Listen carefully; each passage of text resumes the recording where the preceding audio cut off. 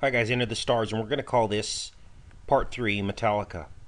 Now, if there's any doubts about the Tribe of Dan and the links to Metallica, I think that we've pretty much established that this is the case, and we have another piece of information that kind of seals the deal. And I thank you to the subscribers who come forward and share information, because this is what this channel is all about. It's all of you putting together the information, and all I simply do is repeat it back to you, being led by the Holy Spirit, of course, and then we seek truth together.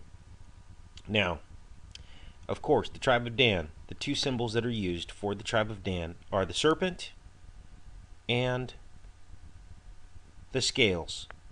This is straight out of Wikipedia. And with Metallica, we have the serpent and we have the scales. Serpent on the Black Album, scales.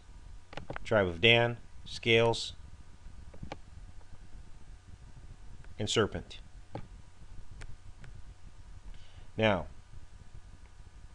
we also established the number 8 seems to be the number of the Tribe of Dan. When we look at Denver, or Danver, all the zip codes in Denver fall under number 8, as seen here. Now, if you had any questions about the number 8, I think that this might answer them. The Church of Satan. Xena was the spokeswoman and high priestess with the Church of Satan during the 1980s.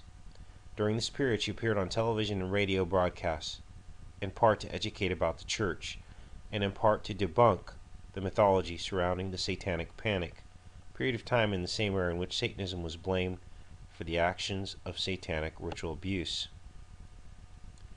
Now, Xena was in charge of a rally, the first major rally of the Church of Satan in San Francisco, on the date of, take a wild guess, 8/8/1988.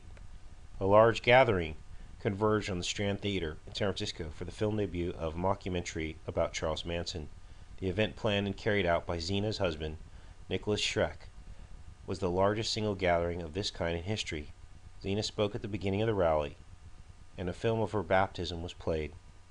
In 2011 interview with Xena for French music magazine Obscure, she stated that 8/8/88 would be the only performance that Nicholas, the original percussionist, Evil Wilhelm, and I ever performed live together. That marked the transition point, spanning 3 phases of Radio Werewolf. I'm not quite sure about the history of what they're talking about here. Geraldo Rivera's Devil Worship Exposing Satan's Underground film crew have filmed the event, as well as interviews with all involved to use for the network special.